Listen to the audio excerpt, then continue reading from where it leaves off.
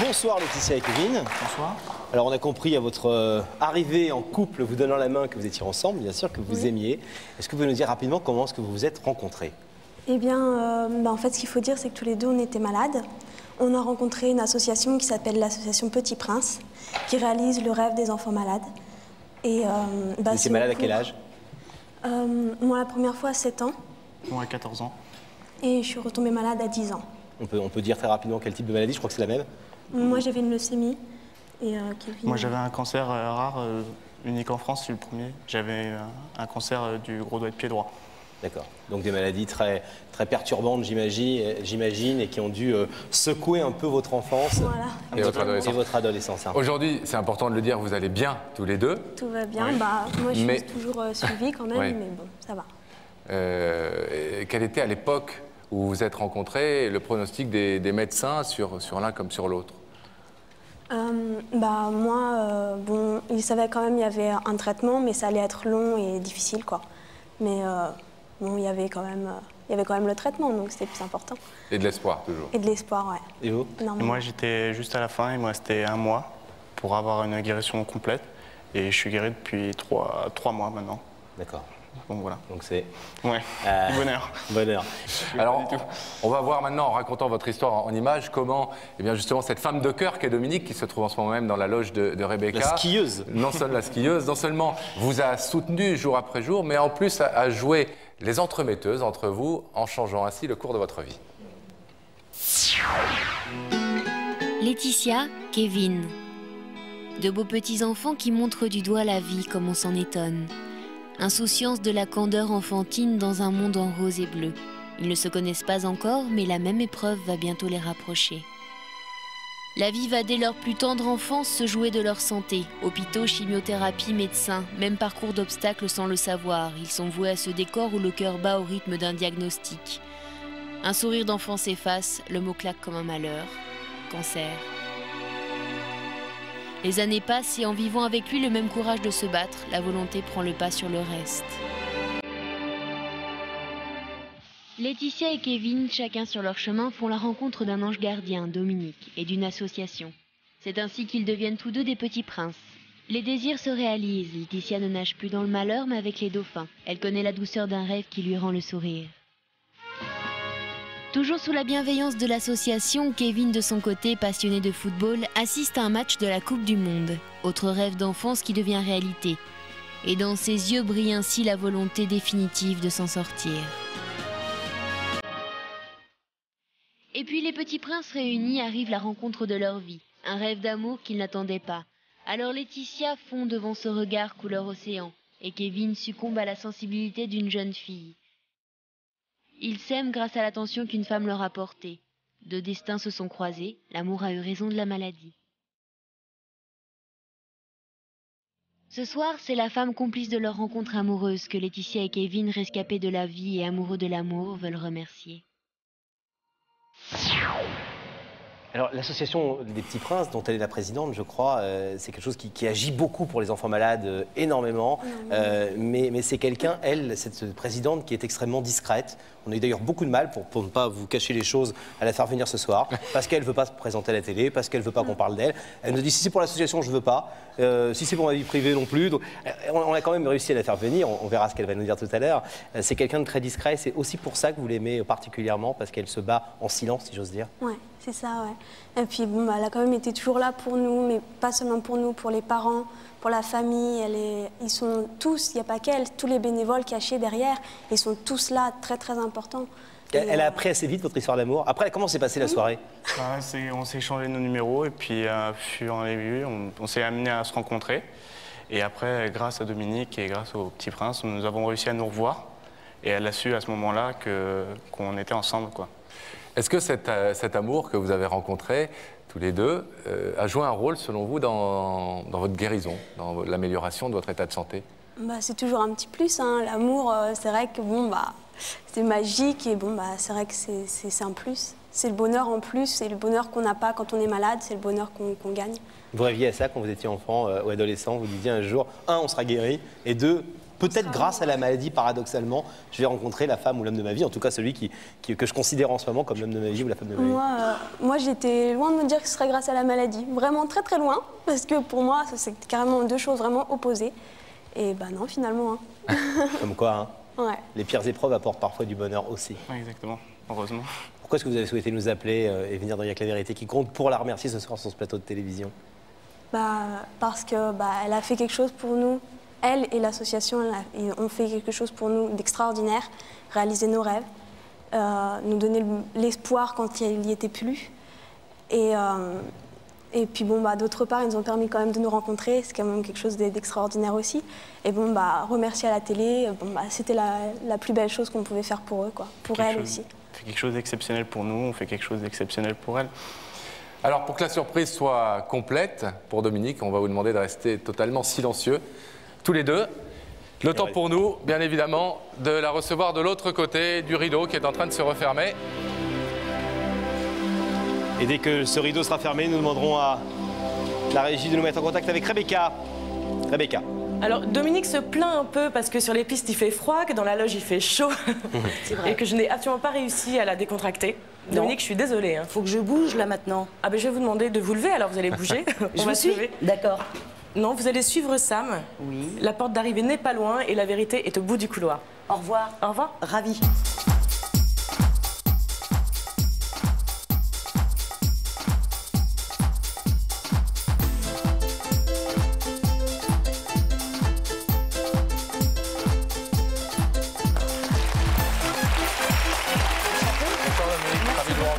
Je vais vous accueillir sur le plateau avec Laurent.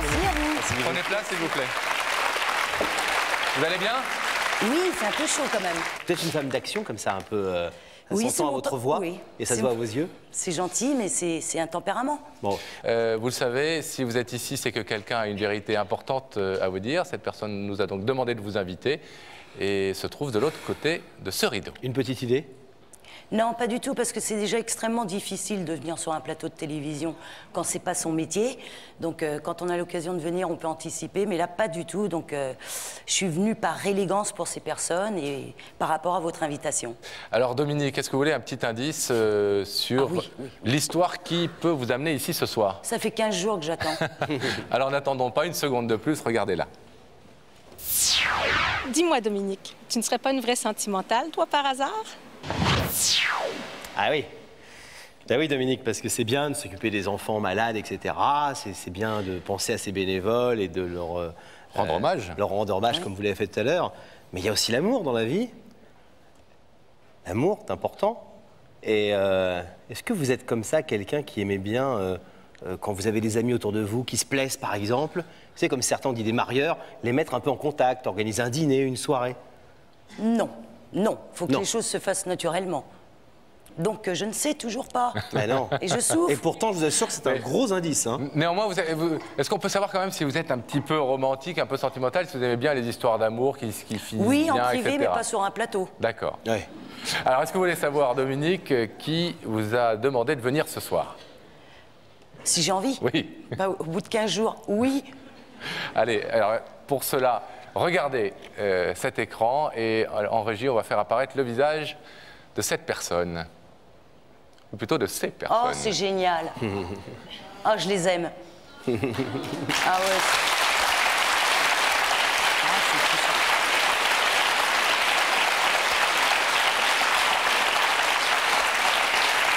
Très émouvant.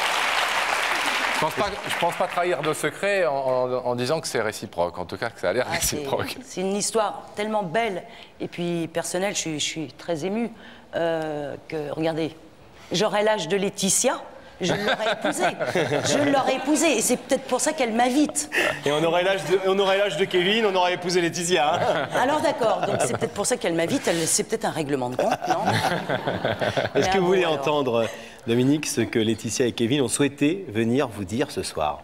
Bah, ça va être très difficile parce que c'est intime, mais... Parce que vous avez bien compris que à la fois, ils vont remercier l'association Petits Princes, mais ils nous ont déjà longuement parlé du boulot que vous faites et que les bénévoles dont vous parlez font. On a même vu des images quand ils étaient enfants de ce que vous leur aviez permis de faire. Et c'était merveilleux, mais c'est à vous qu'ils veulent parler ce soir parce qu'ils ont un truc à vous dire à vous, précisément, à votre cœur, à vous. Merci du cadeau. Allez-y, les amoureux. Tu vas bien? Ah non, pas du tout, je suis pas à l'aise. Alors que c'est moi qui te sollicite pour faire des radios et raconter ton histoire, et aujourd'hui, là, c'est toi qui m'invites. Voilà, chacun son tour, il n'y a pas de raison. Non, bah écoute, si on est venu, si on te fait venir ce soir, bon, bah, comme l'ont dit Pascal et Laurent, c'est d'une part pour te remercier toi, à travers tous les bénévoles de Petits Princes, pour ce que vous avez fait pour nous deux et pour tous les enfants.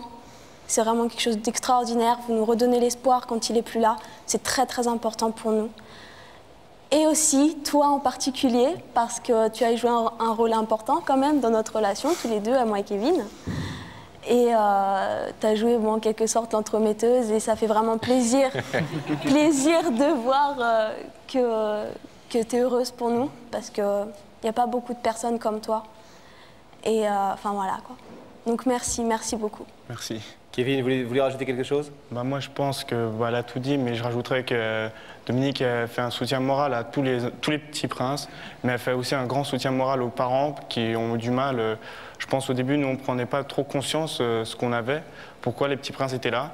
Mais elle aidait beaucoup les gens de notre entourage, nos parents, qui ont du mal à accepter la maladie, qui ont eu du mal au début.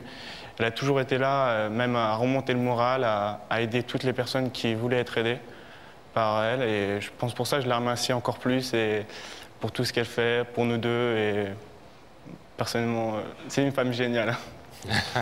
Ça, on le voit.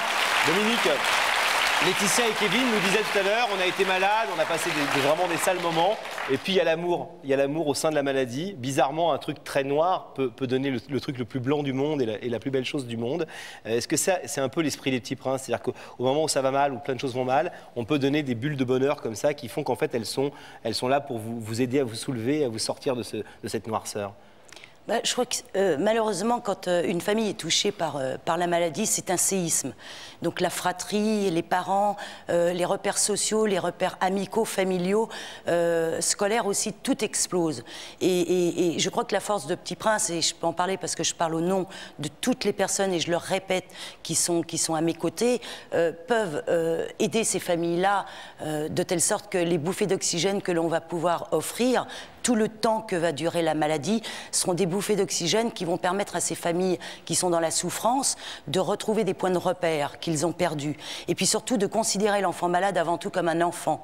Et ça, je crois que le premier rêve d'un enfant malade commence de la façon dont on va le regarder. Et il est évident qu'un enfant qui malheureusement n'a pas de cheveux ou qui a un handicap identique, si on le regarde comme un enfant tout à fait normal, il va se sentir considéré.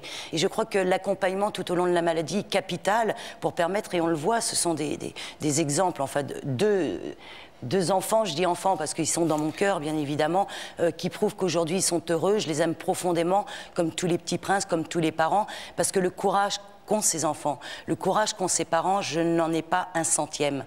Donc je crois que la bouffée d'oxygène qu'on peut leur offrir grâce à tous les partenaires, et comme vous qui nous accueillez si gentiment ce soir, ça va permettre à tous ces enfants qui rêvent dans leur lit d'hôpital de se dire « Ok, je suis avant tout un enfant et je ne suis pas qu'un malade ». Alors, c'est effectivement le message que nous voulions avec Laurent faire passer ce soir au travers de cette très belle histoire de Laetitia et Kevin et de l'hommage qu'ils voulaient vous rendre sur ce plateau. Je vais vous demander de vous lever et de les retrouver de l'autre côté. Allez-y, levez-vous. Là, et de les retrouver de l'autre côté du rideau. Vous allez voir, vous ça si vous ouvrez le rideau, vous pouvez l'ouvrir. J'ai toujours pas vu où était le rideau. Regardez, il est là. Allez-y.